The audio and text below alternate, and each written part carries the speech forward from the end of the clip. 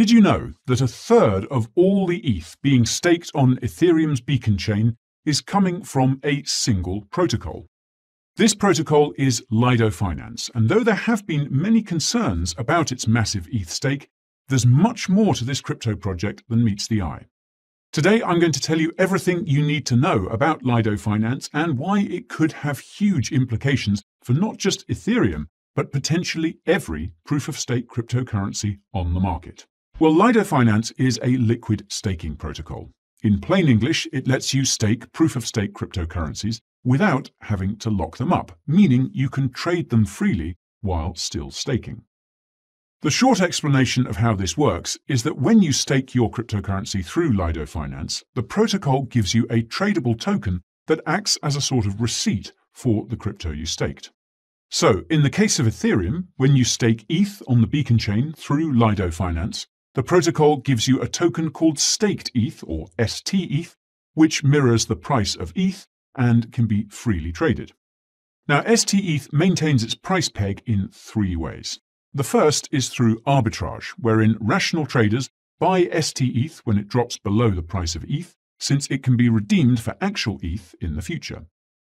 The second way steth maintains its peg is through liquidity mining, wherein the Lido DAO provides additional rewards to anyone providing liquidity for trading pairs between ETH and steth. The third way steth maintains its peg is through the organic demand for steth. Since steth earns staking rewards in real time, it's the ideal collateral for borrowing protocols like Aave and MakerDAO. However, the fact that steth earns staking rewards in real time means its value changes, and this makes it incompatible with certain DeFi protocols, namely decentralized exchanges like Uniswap. This is why there's a second steth token called wrapped steth or WSTETH, which essentially makes it possible for your steth to continue increasing in value while maintaining a fixed price for DEX trading. Besides Ethereum's beacon chain, Lido Finance currently supports Solana, Kusama, and Polygon. It's also in the process of adding support for Polkadot. Now, as I mentioned in the introduction, Lido Finance is staking around a third of all the ETH on Ethereum's beacon chain, an amount that's worth well over $8 billion. This is for a few reasons. First, becoming a validator on Ethereum's beacon chain requires 32 ETH, which most people can't afford, and delegation is technically not possible.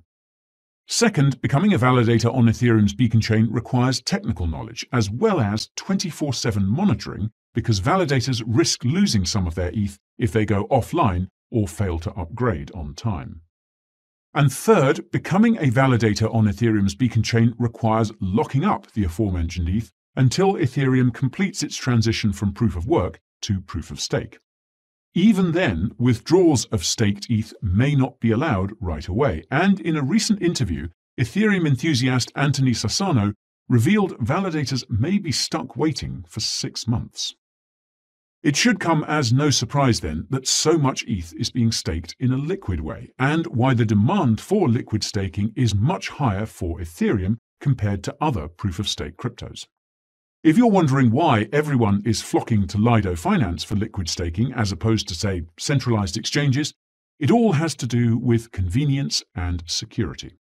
For starters, liquid staking on Lido Finance doesn't require KYC, and the protocol is therefore accessible to anyone with an internet connection, save for a few exceptions. More about that later. When you stake ETH through Lido Finance, a set of audited smart contracts automatically distributes this ETH to a set of 22 validators on Ethereum's beacon chain that were vetted by the Lido DAO. Now, it's important to note that the Lido community is actively onboarding new beacon chain validators. This is why Lido Finance having a third of all the ETH staked isn't necessarily a cause for concern.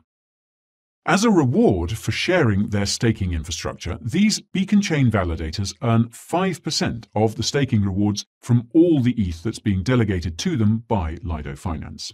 Another 5% of the staking rewards go to the Lido DAO treasury, which can be used for grants for new Lido Finance deployments, or even protocol insurance if a Lido Finance affiliated validator is slashed. The remaining 90% goes to steth holders, hence why staking rewards for ETH on Lido Finance are 4% versus the 4.4% that you get if you stake directly on the beacon chain. LDO is an ERC20 token on the Ethereum blockchain with a maximum supply of 1 billion, the entirety of which was minted at Genesis. LDO's use cases are currently limited to voting in the Lido DAO. Now, as per the blog post announcing the LDO token, around 36% of its supply went to the Lido DAO treasury, around 22% went to investors, 6.5% went to early validators and signature holders, more about them later, 20% went to the early developers of Lido Finance, and 15% went to the founders and future employees. As per an article about the LDO token, overall, I think Lido is in a good place right now, and they don't have too much to worry about. But in terms of competitive advantage, I'm giving them a 6 out of 10. Alright, it's time for my final verdict, and I'm giving them a 7 out of 10. I think Lido is super valuable, and I wouldn't hesitate to use it myself.